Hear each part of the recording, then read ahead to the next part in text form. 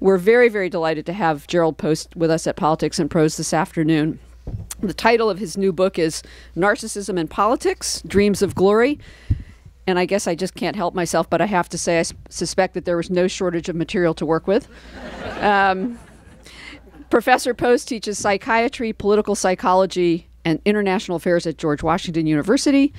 He makes clear in this book, though, that his goal is not to offer clinical diagnoses of political leaders, as tempting as I'm sure that may be for someone in his line of work, but rather, he explains, he attempts to discern and describe narcissistic behaviors in politicians and offer some understanding of their roots and influences. And I think there's a temptation for all of us non-politicians to hear that and get very smug. But before we get too smug, I should mention that he also points out that these traits are not limited to those in the political world. Indeed, narcissism seems to be a particularly acute condition of the era in which we live, a reflection of our self-centered, selfie-laden times.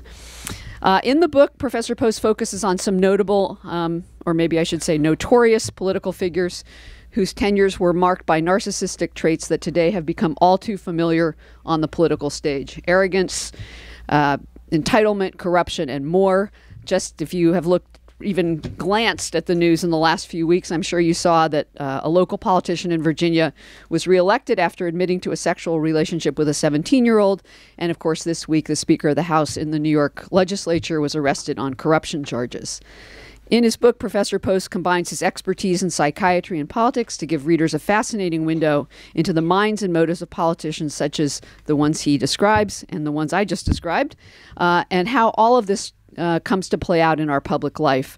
And I'm just wondering, with 2016 already heating up, if you're thinking about Volume 2. Please join me in welcoming Professor Jerrold Post to Politics and Prose.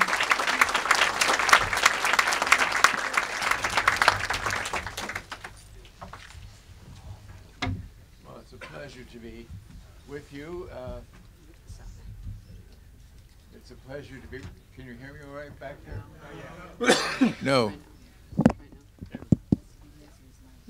Okay.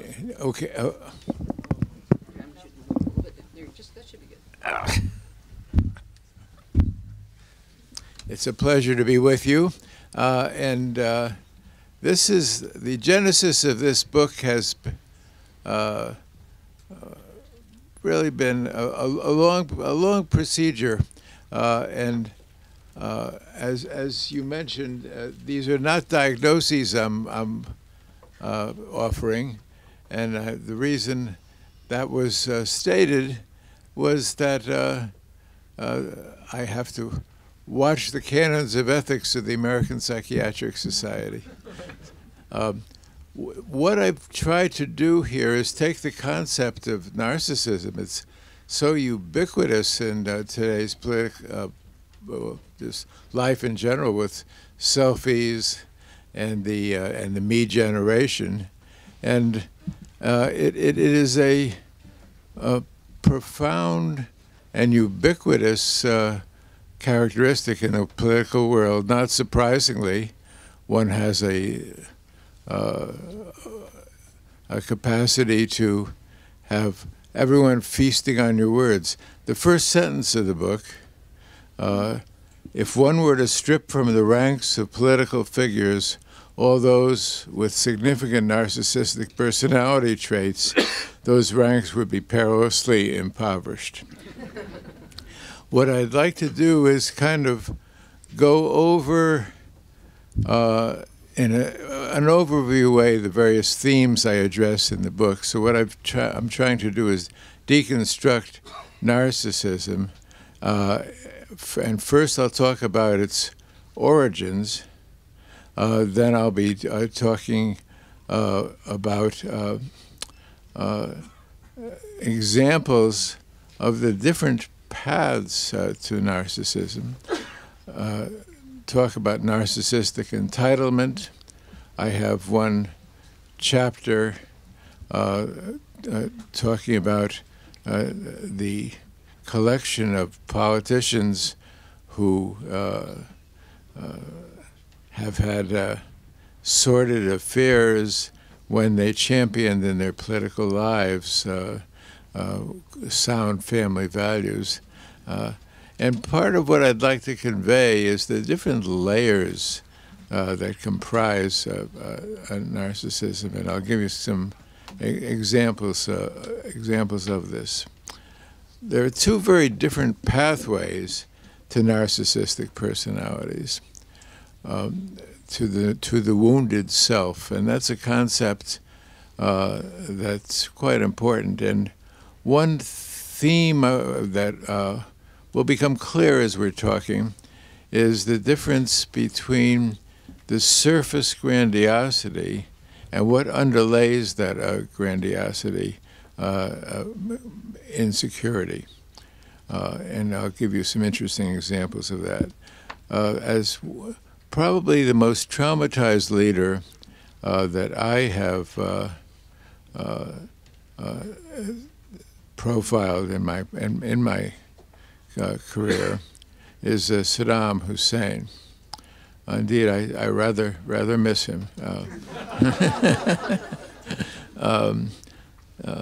He is an example of the wounded self.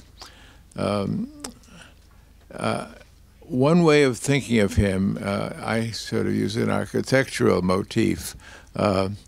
He was born in a mud hut, which sort of represents the poverty, not only economically, but psychologically of him.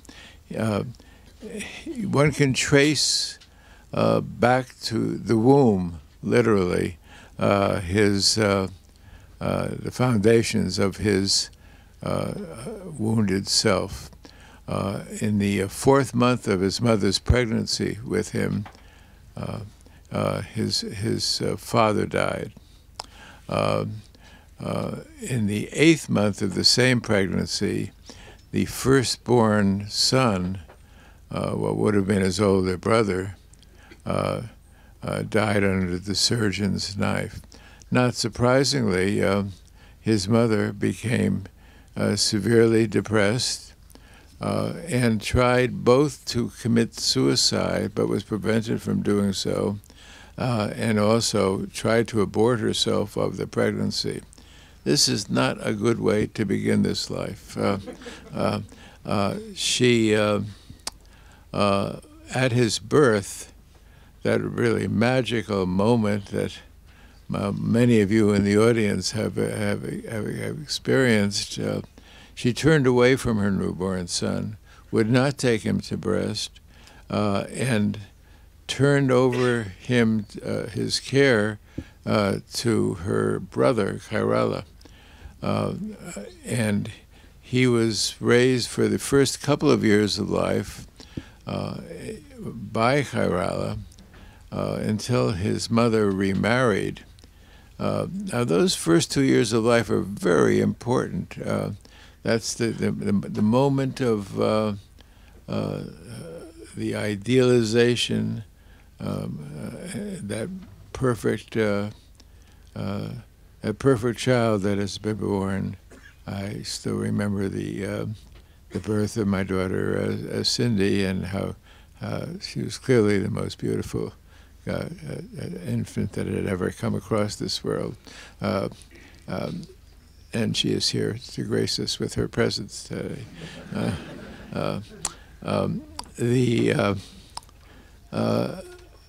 At age 10, well, when his mother remarried, Saddam was greeted with a stepfather who was both abusive psychologically and physically to the young Saddam. And at age 10, his uncle Khairallah became a host to him again when young Saddam asked his parents to have an education, and he couldn't. They refused, and he fled in the middle of the night, as the legend goes, back to Khairallah, who filled him with dreams of glory. So one of my ways of thinking of him is in 3 layers. That mud hut represents the wounded self. the grand palaces represent his grandiose self, and what was underneath those palaces? An underground bunker with security equipment, weapons, an escape hatch with a helicopter. And that's that siege state in his psychology. Throughout his career, throughout his life, he had dreamed of becoming one of history's great and most powerful leaders, and believed he deserved to be ranked among the major socialist leaders, Mao Zedong, Ho Chi Minh, Castro, Tito. But history had not so regarded him until he invaded Kuwait in the summer of 1990. And I think you all remember that that time. He gave a guttural grunt, and the oil barrel prices would spike $20, and the Dow Jones would drop 200 points. This was where he was supposed to be a recognized, powerful world leader, and the headlines were filled with Saddam. Now, the notion, so I would call this an explosion of narcissistic supplies. It was dreams of glory fulfilled, and the notion that as we mounted our massive military forces, that he would say, "Oh, sorry, I didn't mean to upset you," and go back to his previous obscurity was an absurdity. And this was a very powerful time, and to trace his career further, I won't go into detail. I could spend an hour talking just about him, but it's an interesting example to me of the manner in which one's earlier psychology shapes one's political history, and really a very wounded person who carried out this. These three layers can be traced throughout his career to the trial, which was really quite a time. The very opposite seeming pathway from this was represented by a number of leaders. Prime Minister Hawke of Australia, when his mother wrote a memoir saying that when she looked into the crib, indeed at the moment of his birth, she knew something very special had happened, and that someday he would be Prime Minister of Australia. In fact, she was later to remark that actually it was 9 months earlier she knew something very special had happened. Now, in predicting that he would be Prime Minister of Australia, was that being prescient? No. What this says, though, is that she was raising him in a special kind of way. A rather remarkable example of that was General MacArthur. As you may know, his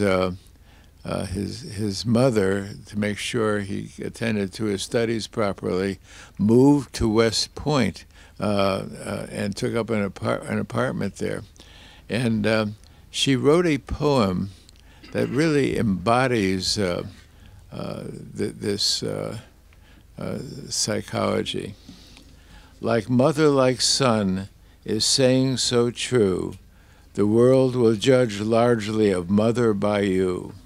Be this then your task, if task it shall be, to force this proud world to do homage to me. Be sure it will say when its verdict you've won, she reaps as she sowed. This man is her son. Now, I think that's an amazing example of the, but think of it as a burden too. You must succeed in this world to be the vehicle of your mother's success.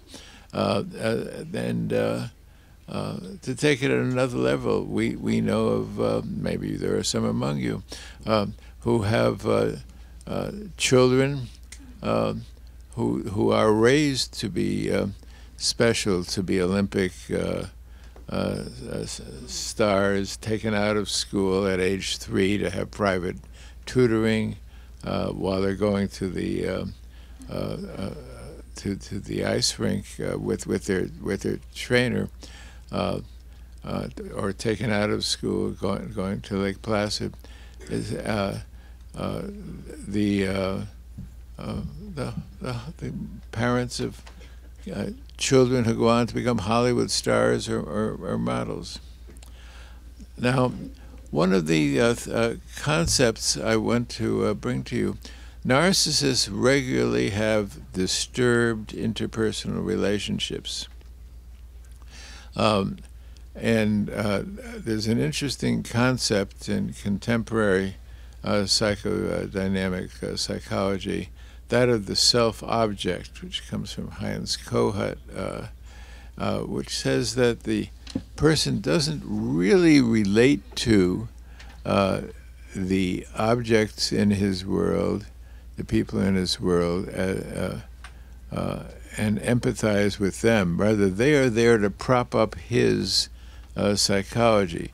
Wives play a very important role in this. Mugabe of Zimbabwe is really quite interesting. He had a distinguished career. He was a nation builder, and his wife Sally was known as the mother of his nation. When she was when they were at the height of their power, and had he retired at that point, he would have been known as a nation builder. But she began failing physically. He began having an affair with his secretary, Sally. She died. He married Sally. He married Grace. And she got the sobriquet of grasping grace, and he had a real kleptocracy under her, and all of the strong leadership which was present with Sally constraining the negative aspects of him. Now Grace indeed encouraged those very aspects. It's interesting to think about some leaders who were raised from early on to be powerful figures and had a continuity. Two important South Asian leaders are covered, Indira Gandhi and Benazir Bhutto. Both of them had fathers who sort of selected them to follow in their footsteps. And Indira Gandhi, in her autobiographical memoir, said some really interesting things. She noted that her parents and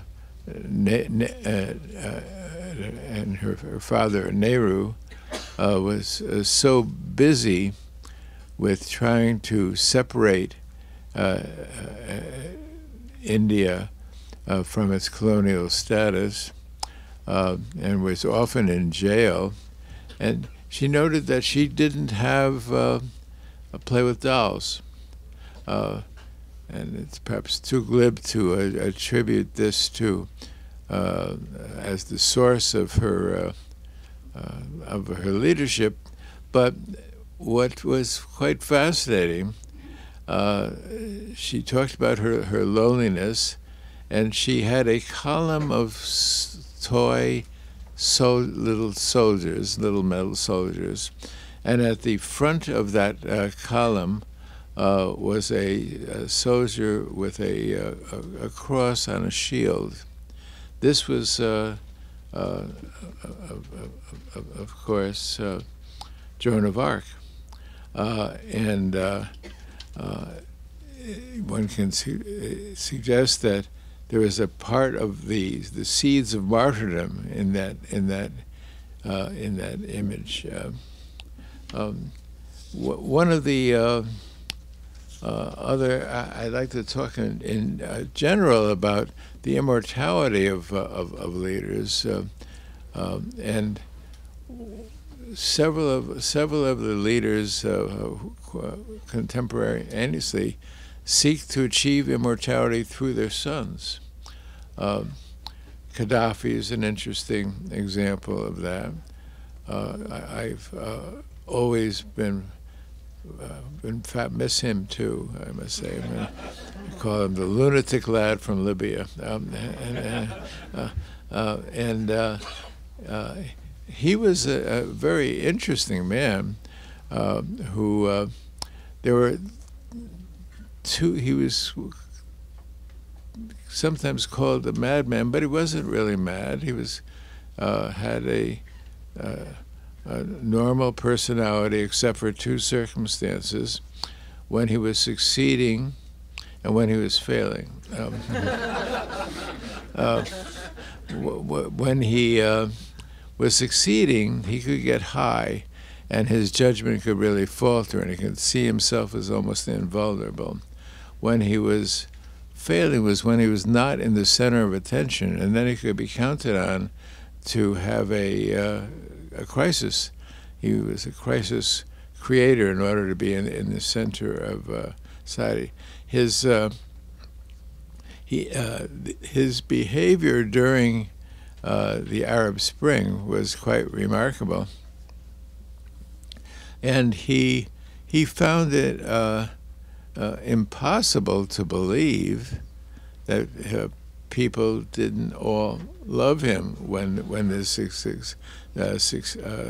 rebellious force developed, and he said, "My people, they all love me, and these deranged youth who are in this uprising against me are on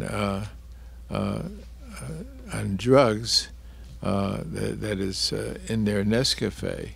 But he would keep saying, "My people, they all love me." He said that again and again and again, and vowed to go down to the last drop of his blood, which he did. Yeah, his son, Saif, was concerned about inheriting a country that was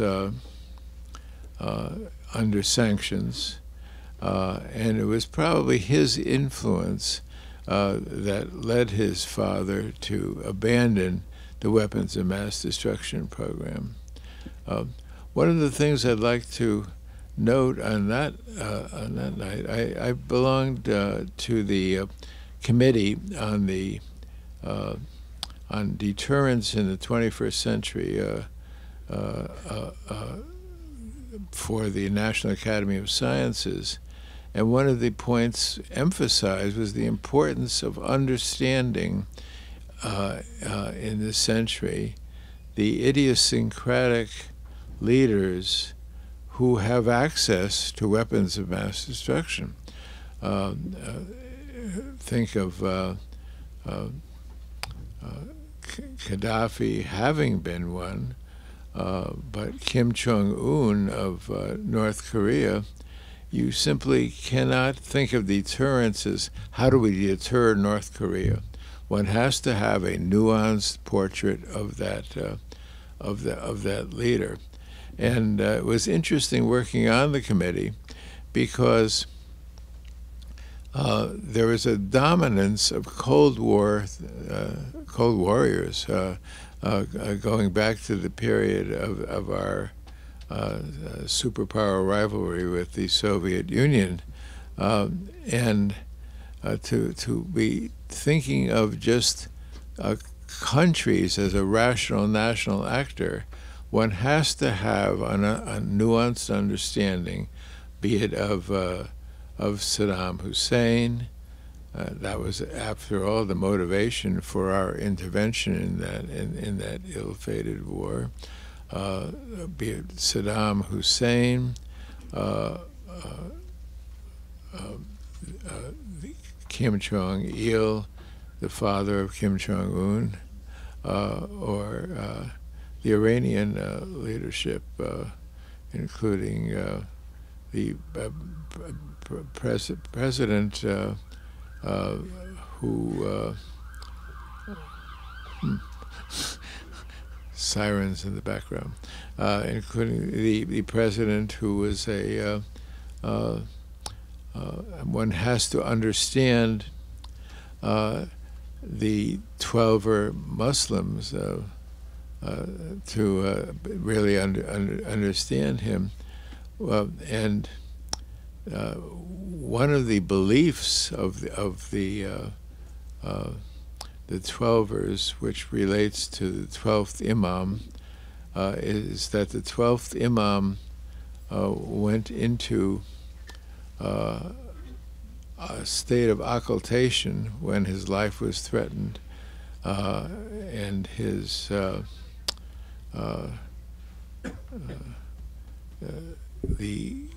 he was to emerge at a time of chaos, is the legend, and then it will be an era of eternal peace, led by the Shiites. And he was, there's persuasive evidence that he was a 12er. So if you were to ask him, why are you doing this stuff with propagating a nuclear philosophy and calling Israel illegitimate? It's just going to cause chaos. He would smile with satisfaction, because that would be him really playing almost the role of the 12th Imam. The concept of the self-object, to take that a bit further, is important for the people around the leader too. One of the concepts to note here is that you can't just think of a leader and his and the country. Look at that circle of people around the leader, which is quite important, and you cannot tell a perfect person, and narcissists are perfect people, any new information, and they are exquisitely sensitive to slight. That's a very important thing to note. So you can have a leader being surrounded by an inner circle who are telling him what he wants to hear rather than what he needs to hear. As a marvelous example of this producing sycophantic leadership and reinforcing distorted beliefs. You can have, and we have a number of clinical psychologists I know in the audience.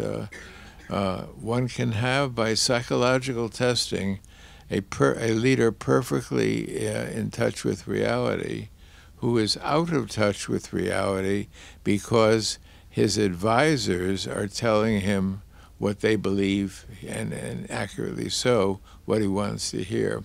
A good example of this is Saddam Hussein. When I testified before Congress about him, one of the things I emphasized was that he was a rational calculator who often miscalculated and was not the madman of the Middle East by which he was characterized.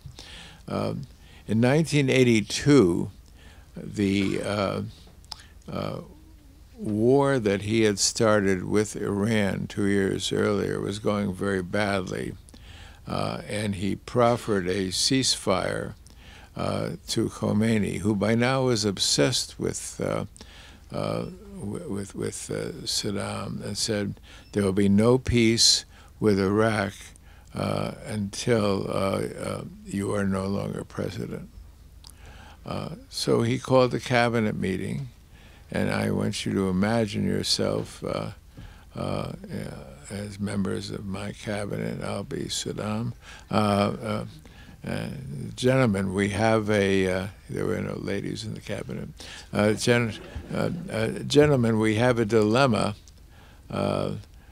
We have to stop this war. Missiles are raining on Baghdad by now.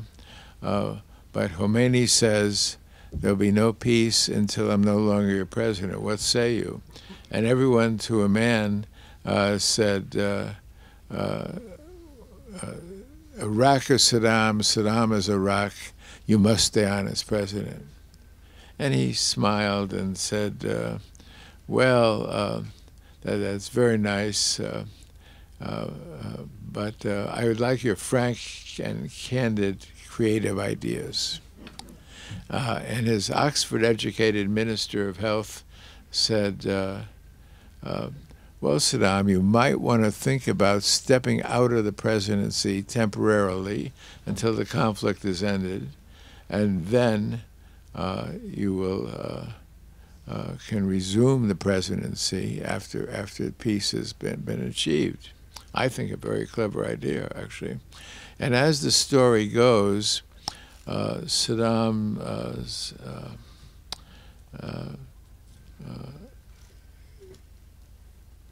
called him out out of the room and had him arrested.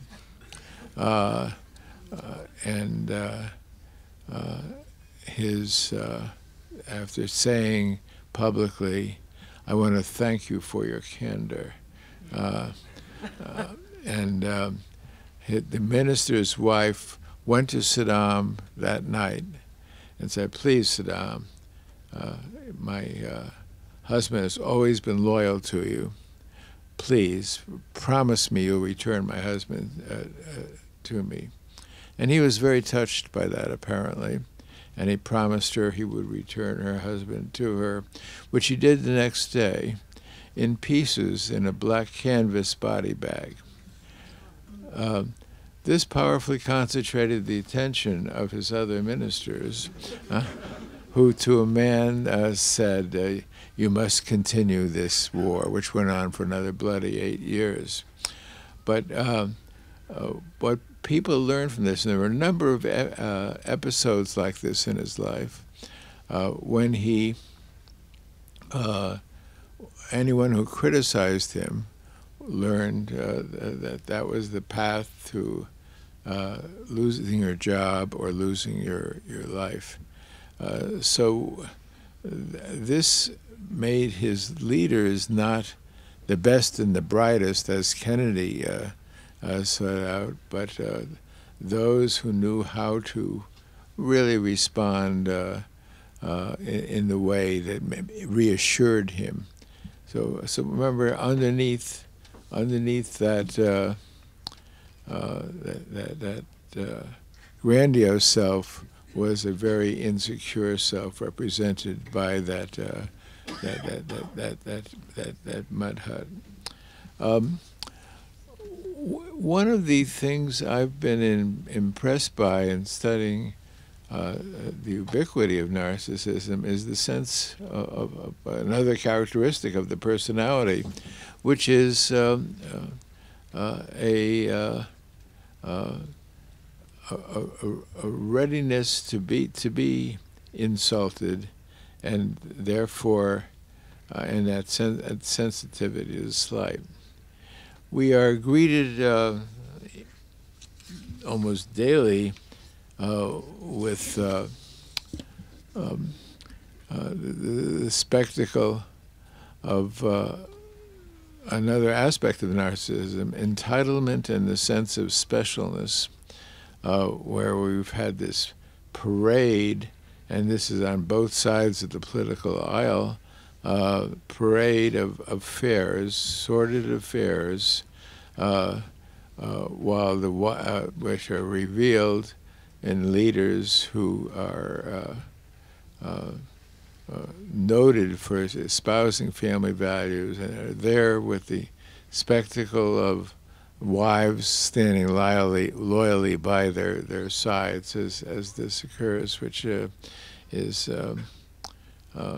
and we've seen in the introductory remarks was noted some of the recent episodes of this in Virginia politics, and we've seen publics still re-elect individuals and make the point that the personal life has nothing to do with their political service. Well, it has a great deal to do with political service, and there are hints that are present and clues that are present to political life in personal life. What happens when the dreams of glory, which are founded in youth, are not achieved? We've seen historically this happen with a number of really quite important leaders who, in their leadership, are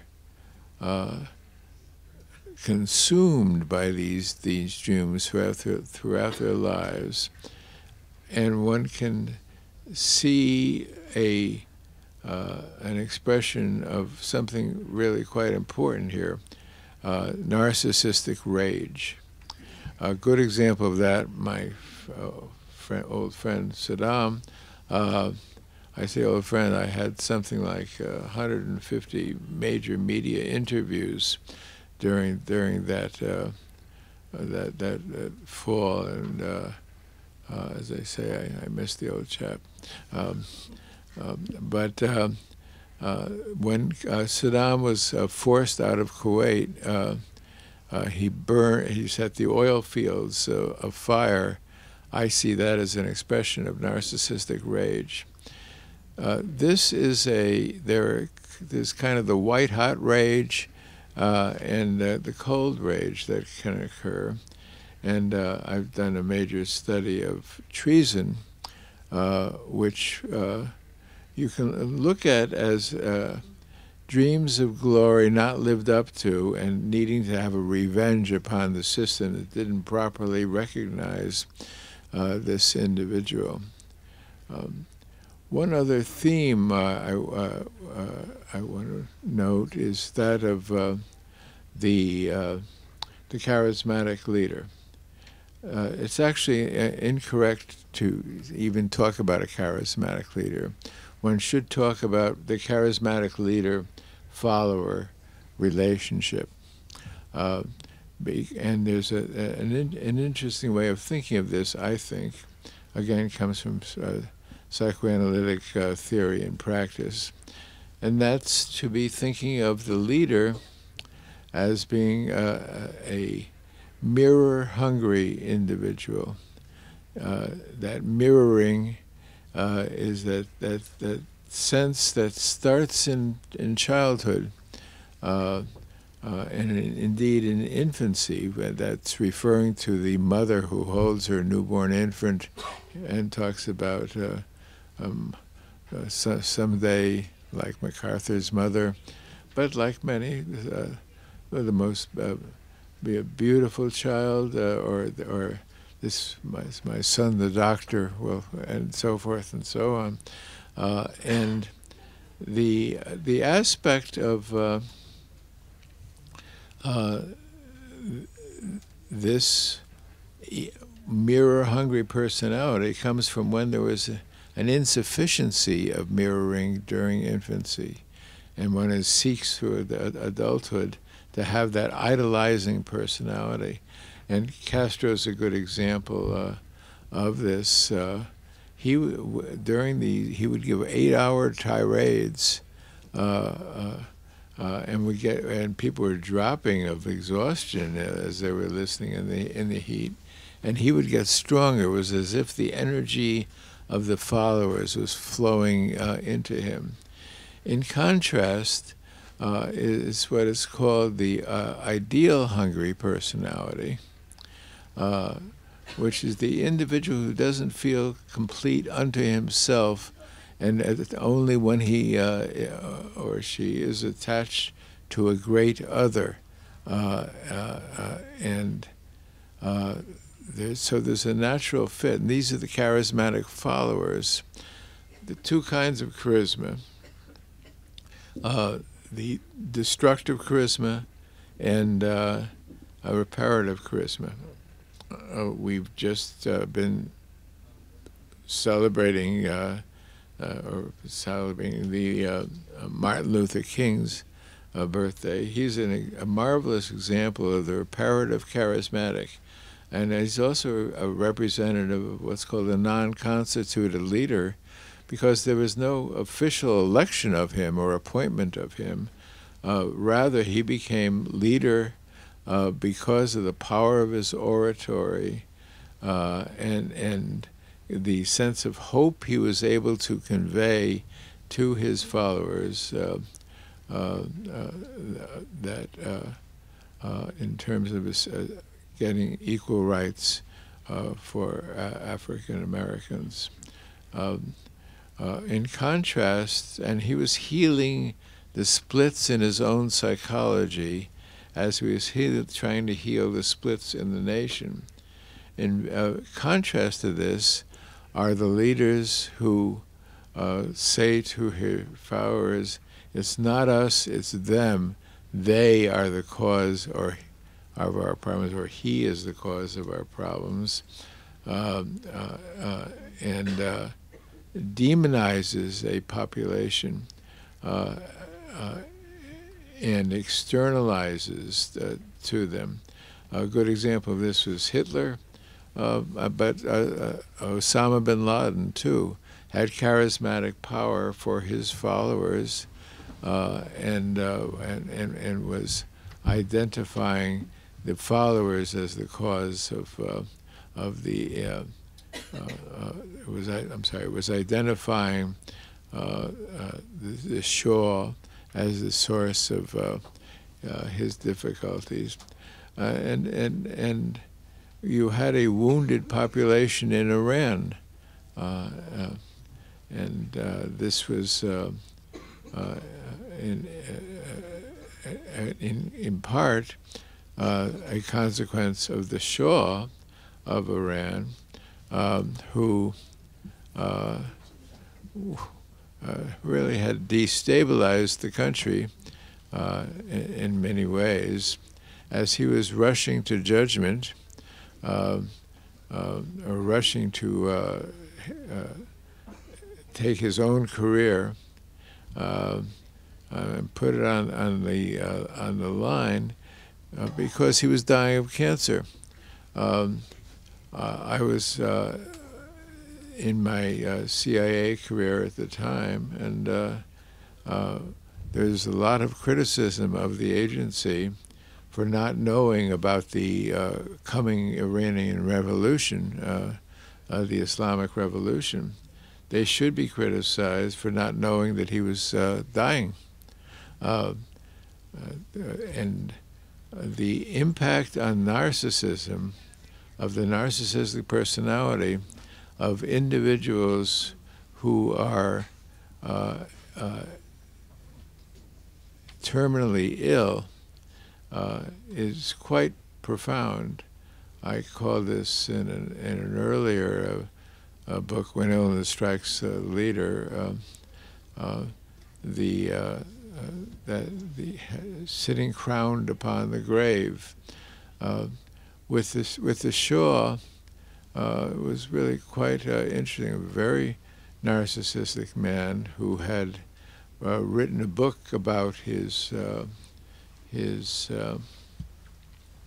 plan for Iran. Mission for My Country was called the White Revolution, and with it was a plan widely applauded in the West that would help bring Iran out of a kind of feudal state into the modern days, but would take 15, 20 years to transform the infrastructure of the country and what was necessary. In 1973, the Shaw was feeling increasingly ill, had swollen abdomen, was sallow complexion, in pain. He called the doctors in, who had called in French physicians when they found an alarming mass in his abdomen, and they diagnosed him as suffering from Waldenstrom's macroglobulinemia, a kind of pre-leukemic illness. And one of the things that was striking was 1973 was the year he broke with OPEC and quadrupled oil prices pouring into Iran, which led to a revolution of rising expectations for the people of Iran, and disequilibrated the political system. And what had happened in a way was the Shah had to accelerate the political timetable because of his shortened timetable. His doctors had told him he would only have 7 years to live with this illness. And you remember the spectacle of the Shah without a country, who ultimately came to the United States for treatment, and no country would take him in. It was really quite a tragic end to a quite profound career before then. But he had superimposed his personal timetable on the political timetable, basically. Another interesting example is Papandreou, who the Prime Minister of Greece. He had been, and I call this terminal machismo. He had there's an ambivalent attitude towards affairs in Southern Europe, and where there's, on the one hand, a stress on family values, but on the other hand, an admiration of the womanizer. But you're supposed to keep it discreet. And with Papandreou, who came to the United States, got his PhD in economics, was in Adlai Stevenson's political advisors, married an American woman, and he went back to Greece after his father, the prime minister, had died, and was strongly a strong public figure in terms of his being a father. And at the time, he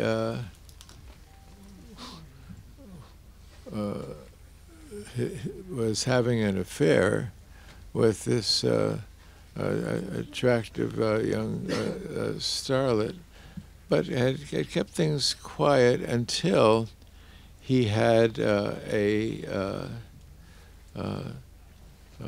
chest pain, turned out to be requiring cardiac surgery, and instead of taking his wife, Margaret Chant, of 34 years, with him to surgery in London,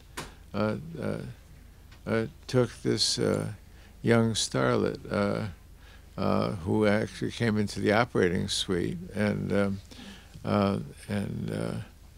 this led to a really interesting column in a Greek newspaper that indicated that Papandreou had added a new position to the Kama Sutra, and one foot in the grave and one in the bed. I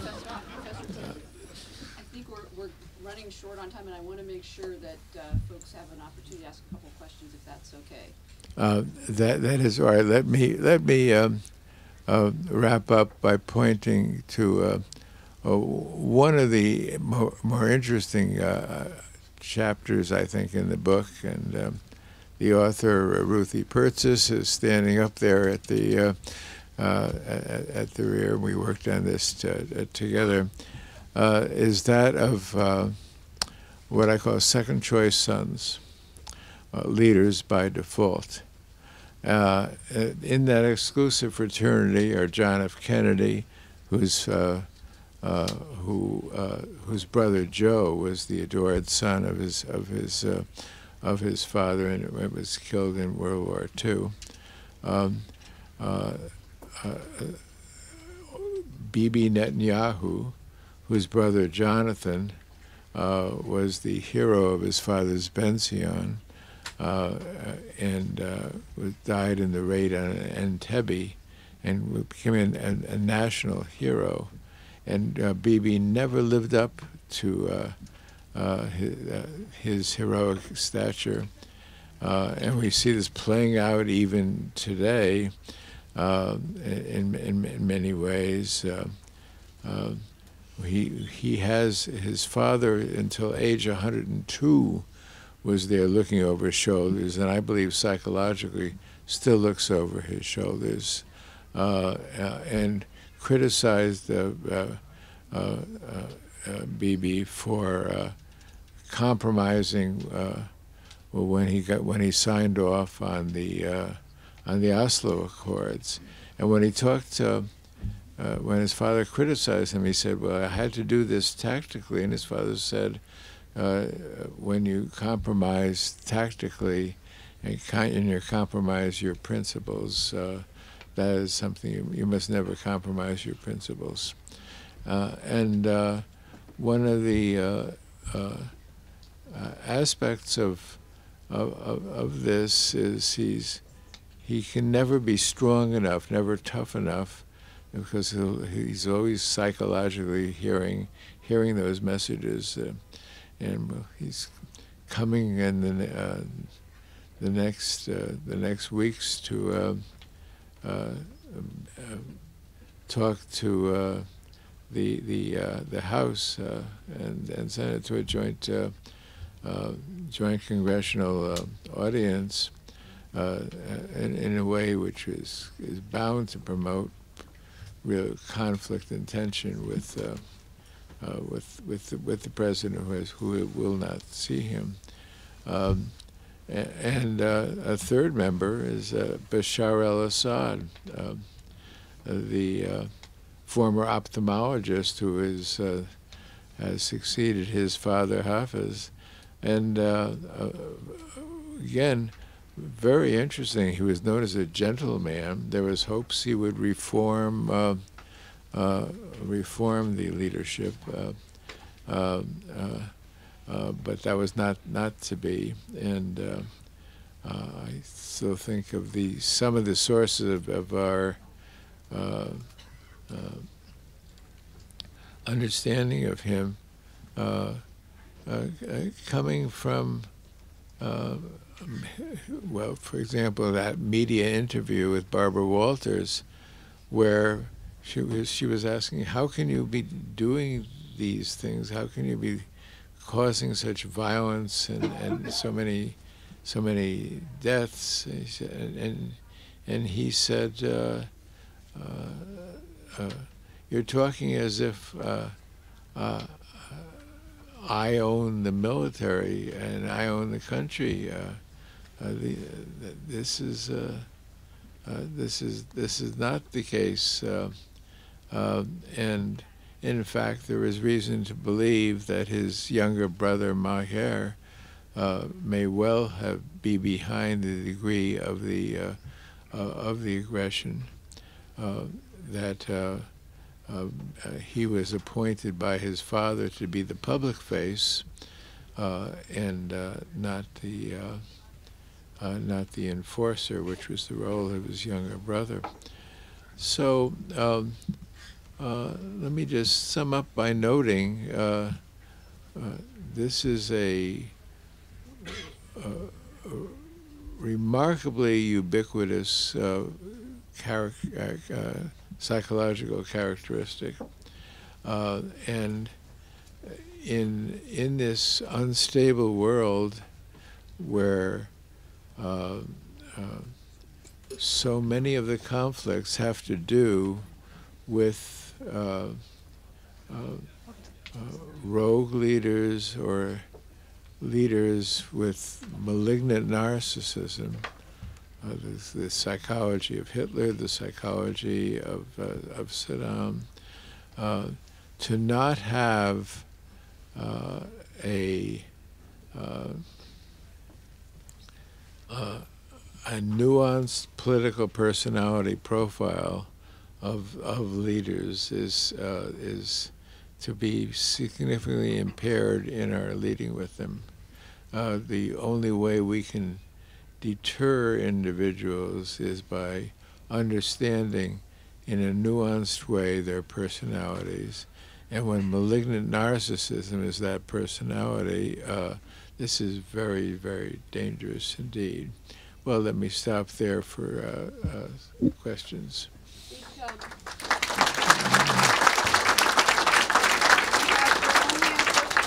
going to have time for one quick question.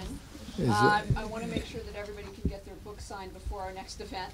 So we'll take your question, ma'am, and then if you have another question, maybe we can get through the signing and you can ask Professor Prose after the signing is done so that we make sure we're ready for our next event and everybody gets their book signed. So go ahead. Final question. Thank you. Thank you. There's a line from an old play that everybody's a little bit off. It's just a matter of degree. And in that context, there's all of these things that you described as part of narcissism is a laundry list of various and sundry characteristics, from insecurity to this sense of entitlement and so on and so forth. Each example you gave is a negative as a result of narcissism. Is there any situation in which the drive to achieve success is actually motivated in part or happens in part because of those very self-same characteristics? That's an excellent question, and one really needs to think of the spectrum of narcissism. And at its peak, narcissism can be looked upon as healthy self-confidence. And unless one reaches for the stars, one is not going to achieve them either. The point you're addressing in that question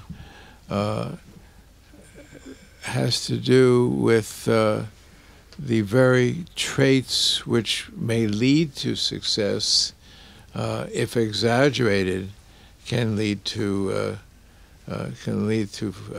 overreaching, can lead to a